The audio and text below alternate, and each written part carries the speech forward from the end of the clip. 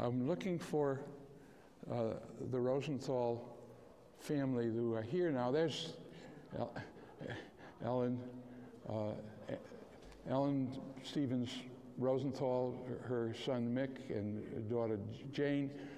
Dr. Zhao acknowledged the important contribution that the Rosenthals have made in this series and in many other ways.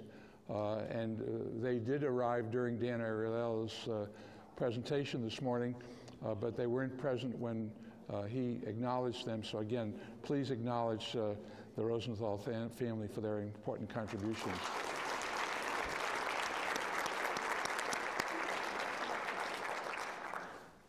Back to this particular panel. There's Brent. I thought he vaporized for a moment. Brent James is the moderator of this panel. He has made many, many contributions. Again, everybody's bio is available out on the desk there. I want to particularly acknowledge Brent's role in the University of Texas. We have 6 health campuses and have now added 2 new medical schools. And we wanted to work on patient safety and clinical effectiveness.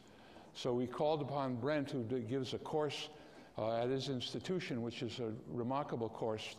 The participants not only have didactic sessions, but they must do a project to improve clinical effectiveness and safety. With his help, we have had over almost 2,000 faculty and administrators in the University of Texas complete that course, which we give on all of our campuses. We've done well over 650 projects to improve health and safety. As a consequence of that, we've been able to integrate issues related to patient safety and clinical effectiveness throughout all of our campuses. And 2 years ago, we started a new initiative involving industrial engineering and systems engineering. This is an area that's very underused in this country. The industrial engineers think that the health industry doesn't know what they're doing because they've not applied any of those industrial principles. The health community thinks that it's all about industry and doesn't realize that the methodologies are profound, so that one of the next steps for many institutions would be to, in fact, implement a serious program in systems engineering using industrial engineers. But Brent, I want to thank you for the help that you provided in moving the University of Texas along, and turn the program over to you, and you can introduce your folks. Thank you, Ken, and good morning. I think we have a very interesting session for you. We represent industry and what's happening with patient safety out in the larger world. I'm going to be the glass is at least half full kind of a guy. But I want to present to you a few framing issues just to get started, so very, very rapidly. The first, it's easy to make the case on the evidence that healthcare delivery today is the best the world has ever seen. The evidence is overwhelming. Better than that, experienced by any previous generation of people alive on this planet. It adds about 3.5 to 7 years minimally to the life expectancy of every member of our society. Having said that, it's also easy to make the case that it could be much better. The duty of every generation of the healing profession is to pass along something better than we ourselves received. The first step in that is to understand where the opportunities lie. And I would argue that's what Erich Schumann really did. It opened to the profession, opened to the world, a massive opportunity for improvement, for making it much, much better. It's the idea that the care that we deliver, while effective, is innately dangerous. Any treatment that's powerful enough to heal can also harm. As anyone who's practiced medicine, nursing, pharmacy, any element of care delivery understands, often a very thin line between help and harm, and it's almost impossible, it feels sometimes, to avoid stepping over that line. Very, very hard. Now, just one quick review, one quick idea. There are 2 opposing forces in play when we assess patient safety nationally. I'm disappointed when I saw that New England Journal article that said that we hadn't made any progress. I disagree. I think we have made progress. The 2 factors, though, that are acting in conjunction with one another, even as I think care has become safer, our ability to detect injury events, in care delivery settings has also increased dramatically. Just to illustrate, when we published Errors Human, the source of that gripping statistic, Harvard Medical Practice study, if you extrapolated that to the country as a whole, 98,000 avoidable deaths per year. Utah, Colorado, we took Lucian Troy's method from Harvard Medical Practice, got some help from Eric Thomas, one of their junior faculty, and I think replicated it almost perfectly out in Utah as part of a project that we had running there. That's what led to 44,000. Some years later, though, 2004 data, Don Berwick supported Dave Klassen, Roger Assar, a number of others in developing a better tool for detecting injuries. It's called the IHI Global Trigger Tool, the GTT. I'm just going to show our hospital's component of that. We actually had 3 big, famous patient safety hospitals participate, about 1,000 patients. Yeah, well, Harvard Medical Practice studies showed that 3.7% of patients were injured as part of their care, while Utah, Colorado said 2.9%. The Global Trigger Tool showed 26% of all patients had some sort of a care-associated injury, at least one, during their course of hospitalization that was attributable to their care during the index hospitalization. In fact, a fellow named John James, no relation, used those data to estimate 200,000 preventable deaths per year. So you have 2 factors happening at once. Our ability to see the events has been increasing. At the same time that I believe the base rates have probably been decreasing. And one of the things you're going to see from this panel is that idea, the progress that we've made. Now, just a couple of other ideas. Realize that safety events are usually invisible to most of the people associated with them, particularly the professional teams.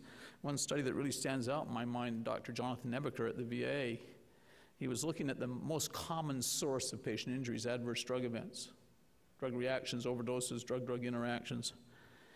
He had a rigorous methodology for identifying those events when they did occur.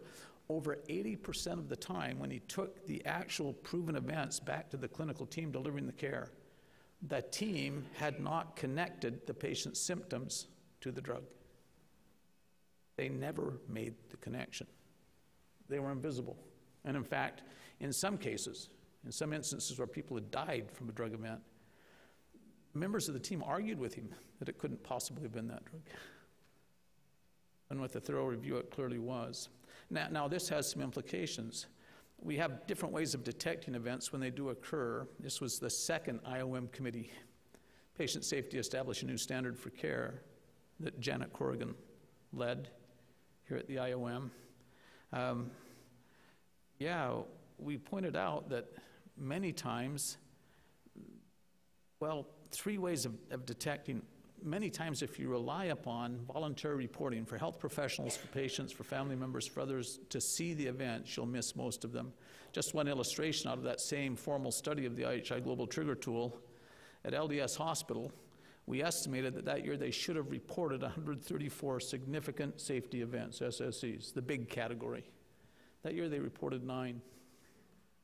With one of the better tracking systems in existence. And that kind of a finding has been replicated again and again and again, if you see the idea behind it. So the principle is that many times they're invisible, and even as we've increased our ability to detect, in some sense it's overshadowed the fact that I think we're developing a better care delivery environment.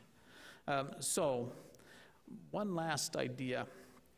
2 ways of thinking about it. This is really what I think our keynote speaker, Dr. Ariely, was talking about. Do you think about patient safety as regulatory compliance or as the core of care delivery operations at a systems level? I've discovered, at least as I've approached this within the areas where I've worked, it usually works better if you approach it as an opportunity as opposed to a bill of indictment. You show health professionals that it's possible to be better. Makes a difference. They care about the people that they care for. In some sense, when you do regulatory compliance, it becomes a gotcha. It becomes a negative. How would we think about doing it where it was an opportunity for better as opposed to a punishment for bad? Well, with that, three speakers. I'm going to introduce each one of them. They're going to come to the podium and describe their work. So a very brief introduction. The full details are in your handouts. Dr. David Pryor is the Executive Vice President and Chief Clinical Officer at Ascension Health. Ascension Health is currently the largest private healthcare system in the United States, over 130 hospitals. And so the size of that system and its geographic spread makes his accomplishments even more noteworthy. Dr. Matt McHugh, Matt, you're one of those fellows who have way too much education, I have to say. Guilty. Yeah, the RN and MPH, a PhD, and then the JD somehow snuck in there too. The Rosemary Greco term, endowed associate professor in advocacy at the University of Pennsylvania School of Nursing. So Matt's nursing is going to talk to us about the nursing view of patient safety. And then first up, Dr. Kurt Calhoun, native of Chicago, an internist by training. But Dr. Calhoun is currently the president of UT Health Northeast. His presence at UT Health Northeast has resulted in a complete turnaround of that institution from one that was struggling financially and in significant crisis as a public hospital, public safety net hospital, to one that is recognized by many, including the University of Texas system, for its commitment to excellence and financial self-discipline. So Dr. Calhoun, and then we'll just take 10 minutes apiece and we'll just go in order.